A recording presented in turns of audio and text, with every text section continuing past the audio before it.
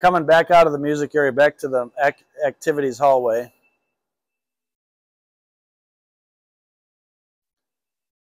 So this will be the area that has the Hall of Fame plaques and some trophies and things like that. There'll be some decorations and stuff going on inside this area, but right now we're just going to kind of hang tight and get them maybe later. So this will be the main entrance to the gymnasium.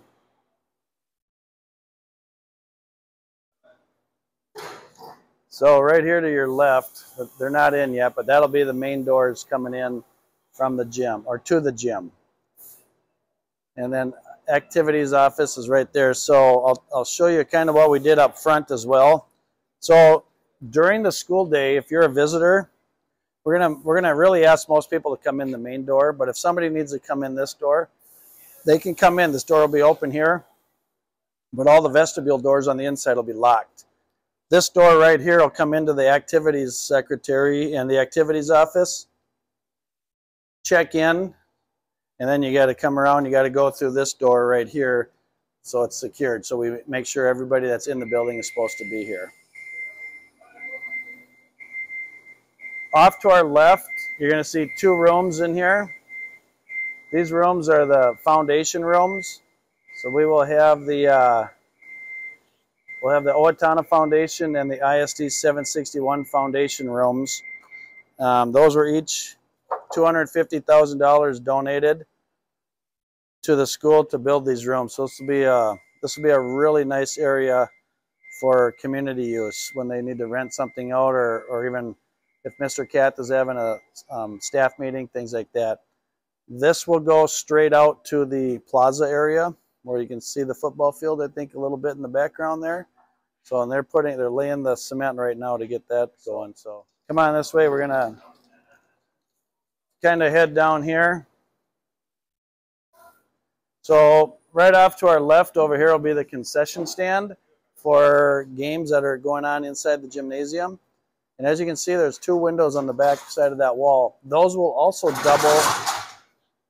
That will also double as the concession stand for the football, lacrosse, track, games like that are going on outside. So we can utilize the same concession stand for both inside and outside. These right here, they're working on them right now, so we'll stay out of there. But these are there's lavatories here for the gymnasium area. Same thing as we did in the concession stand. We put doors on the outside so that you can utilize them for both. There's another set of these on the other side of the gym. And then there's one more upstairs. So we'll have 3 sets of restrooms.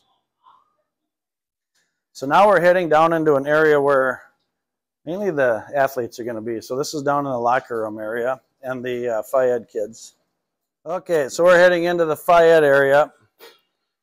Phi-Ed locker room. Something a little different that we've done in this area is that this area will be where their lockers are at. And it'll be for boys and girls. But it's not a changing area. It's just to store their clothes. So they'll come in here, get their stuff out of their locker, and then right down this hallway, there's 7 changing rooms. You can kind of see where those are. There's some changing rooms down there. And then if those 7 changing rooms are full, the boys, this is the boys' locker room here. Girls is the other way. We're going to show you the boys. It's identical to the girls. Phi-Ed can come through here. And they can come into this room right here. And this room is going to have just a bench that goes all the way along the bottom. And this is just a changing room. So they come in, they change, and then they head back out to get ready. So right here will be a training room. So this will be where our trainer is. Got a nice office space for him or her. And then they'll have whirlpool in here. There'll be some changing tables, taping tables, with a doorway that goes straight out to the plaza area in case there's an injury during football or an outdoor activity, and it comes straight in. This will be the visitors' locker room. So we'll be able to have a boys basketball game going on. The boys team will be able to come into here, the visitors, and use this room. and not have to worry about kicking the girls out, because we have now 4 courts. So they can still have practicing going on the girls' side on the auxiliary gym if they need to, without getting kicked out of their locker room. So during the school day, this door will be locked. And then this will be open in here, because we have Phy-Ed in the Phy-Ed changing room, and then we have the bathrooms over here. So this is your toilets and your urinals. And then over here we have individual showers. So during the school day, if anybody takes a shower, which I don't think they do anymore, we have to have them available. The kids can use this, but that locker room is locked off. They can't use it. During the nighttime, when we have the visitors here, that door will be open, this one will be closed off, and then the visitors can use this set of toilets and this set of showers. So then we can utilize, we didn't have to double up. This is the varsity locker room. So the varsity locker room will have its own lockers and stuff in here, and then they have their own bathroom in here as well. I want to take you down and show you the wrestling room that we have as well.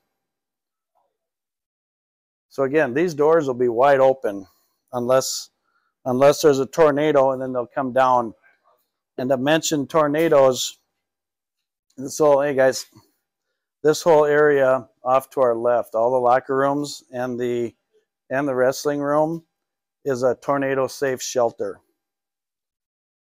So halfway between, well, maybe not halfway, about a quarter way between design, we had the state law passed that you have to have an area big enough to house the entire school population in one area with its own HVAC, its own electrical, and this will be the space that we have for that. So you'll notice there's no windows or anything down here. That's because it's a tornado shelter as well. And the walls are pretty thick. So this is the wrestling room as you come in. You can see how thick these walls are. This thing should withstand a F5 tornado. That's what it was designed for. So yeah, this will be the wrestling room. The mats will come in later. The padding along the walls will come in later. Should be pretty neat for the kids. They're going to love it.